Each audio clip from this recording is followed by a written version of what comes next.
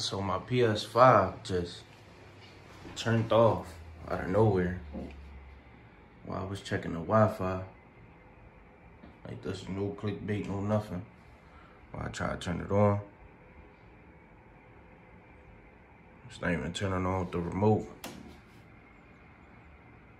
It just literally the whole screen went blank and then it just cut off. And it sucks because I bought it from a reseller, so it's not like I got a receipt and I can go and exchange it.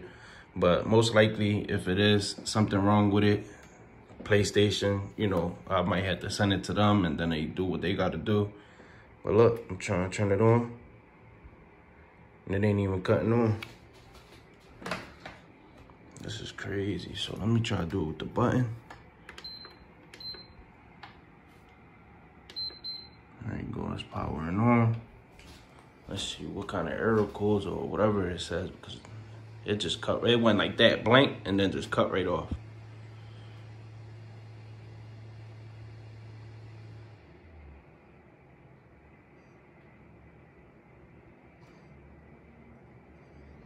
Damn. That's crazy. Look.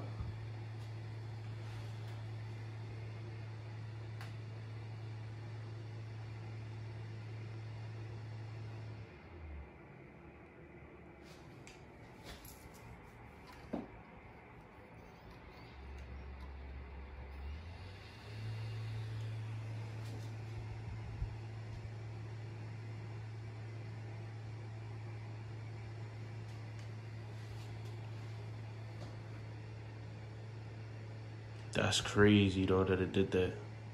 Like, look.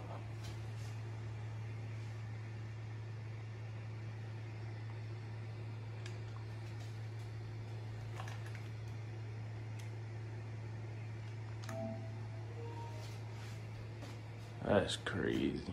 PlayStation 5 already acting up.